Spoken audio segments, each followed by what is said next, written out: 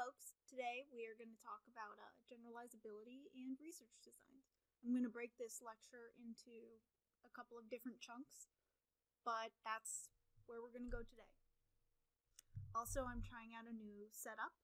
Hopefully it's not awful. My goal is to minimize the need for multiple cameras and having me sync them across systems. So we'll see. I also got this pretty neat microphone thing, so hopefully this will make everything less awful. I need to give way more credit to YouTubers who have to deal with this all the time. Anyway, yeah, so those are the two chunks we're going to cover. First chunk is generalizability. Now, the book makes this argument that there's this distinction between reliability and validity and that it's really fuzzy. It's not. I fundamentally disagree with David Funder on this. I think I've told him.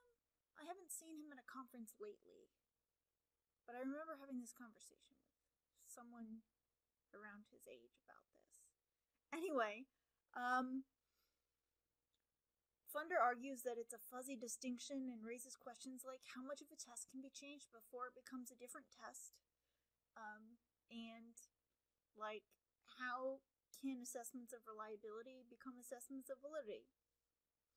I would argue that it's not this fuzzy. Generalizability is where there's a really clear demarcation. I would argue that internal validity and reliability are fuzzy, but not external validity, like we talked about last time. Now, generalizability falls under external validity, and that's this idea of the degree to which a measurement or result of an experiment applies to other tests, other situations, other people. So does your study, does whatever your association, generalize beyond your specific study? Can you apply this to other places? Can you extrapolate it? And I think that's a really important question. And a lot of studies have generalizability issues when you just even look at the types of participants. Most research studies in psychology look at college students because they're convenient. They're literally everyone in the first year, like in the Psych 101 or 151, I think.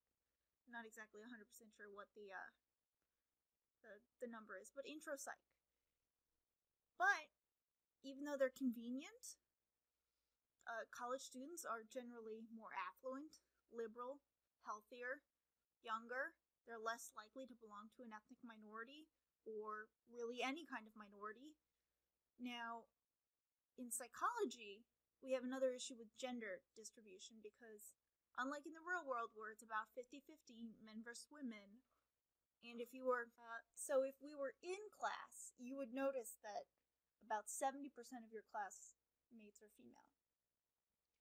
In early psychology, and you may have noticed in the Milgram study that there was only one sample of women as a novelty.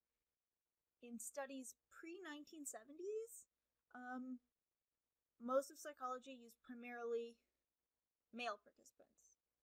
Post-1970s, as the distribution of gender has changed in our major, women have become more predominant, and it's almost a problem now because there are so many more women than men in our subject pools.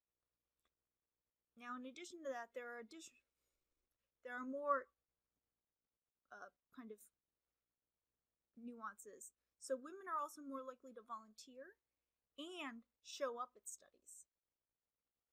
So, and those can be important differences beyond just the proportion of our sample. Are women importantly different from men is the prompt I have written here. And is that why they're more likely to show up? And also, are the men who volunteer and show up importantly, meaningfully different from the men that don't? So this becomes a broader issue with shows versus no-shows. There's a problem if in studies of people, if these groups are fundamentally different. So if the people who show up to a study are fundamentally different from the people who don't show up, then any finding we have, we can only extrapolate to other people who would be willing to show up. So, and this can also be a problem if you're interested in what's a behavior that is related to that no-showing.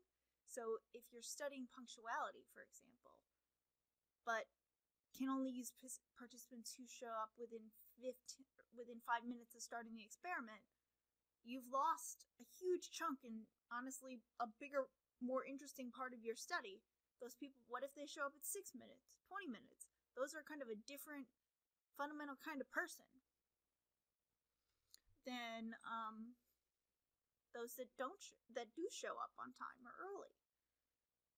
And ideally, you want to study where the reasons that people are in the study are versus not in the study are like just totally arbitrary, totally random. Like that there was an equal likely chance that you were in the study versus not in the study. I mean, it doesn't have to be equally likely for you specifically, but you compared to everyone else. And one kind of cutesy anecdote, and I think we're going to talk about this in a bit, is my rule of thumb is if you would have participated or could have participated in the study, it probably applies to you. Like whatever the finding is. Now, before I get too far ahead of myself, because I like to do that, as you've probably already figured out, we also have the issue, and I hinted at this a smidge, of ethnic and cultural diversity. So most research is on white middle-class college students.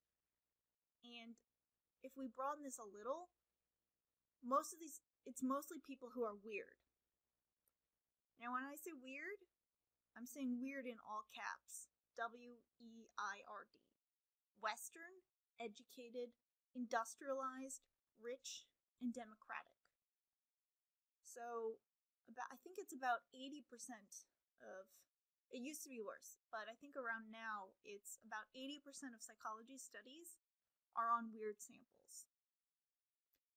And there's some really cool studies that, and we'll talk about kind of the cultural diversity that expands when you go beyond weird samples. But if you limit yourself only to the people who are available in your research pool, if you don't try and find studies that are like data set, like samples of people that are nationally representative or representative of more than just white college students, you're going to have a hard time generalizing and seeing if your study applies to other situations. So I think that the burden of proof should be that, oh, my screen is blocking the keynote that I need to read here. So in general, there's a decent burden of proof for seeing how a study can apply to other groups. I would really discourage like simplistic generalizations and just saying, oh, of course this will apply to other groups, or even people of other times. So studies done in the 1950s. A lot of my work using a sample that started in the 1930s. It's a question of even though they're white Americans, they're all so white because it was New England in the 1930s. But they're from a different time, and so many of the effects, they're weird gender effects that I wouldn't generalize beyond the 1930s where women, like, you just couldn't have it. I mean, you could have a job, but you had a lot of societal pressure not to. And so, in general, so while like you like don't overgeneralize is kind of my key thing here. Now, Funder and I again have a big disagreement. He argues that if you're going to question generalizability of a study, you should propose when, how, and why it doesn't generalize. So his idea is that we assume it applies to everyone unless proven otherwise. I personally prefer kind of a more conservative approach. My assumption is that the study does not generalize unless you can make the case that it should. Like, you need to sell me on why your study generalizes beyond the college student population you work with. So, unfortunately, this is not the norm, and you'll get really strange pushback from reviewers if you use kind of a non-standard sample, because then they'll question the generalizability. And I have many thoughts on this, so I encourage you to pop into my office hours, and I'm happy to ramble more about how there's this strange assumption about what is typical. And everything else you need to... Okay, I'm getting ahead of myself. I'm getting a little grumpy too. So I'm gonna just keep going that my personal default assumption is that nothing generalizes and that you have to make a decent case. Now, not like totally ungeneral. Like, I'm not saying that if it's a study at Yale that it doesn't apply to students at Harvard. That's not what I'm saying.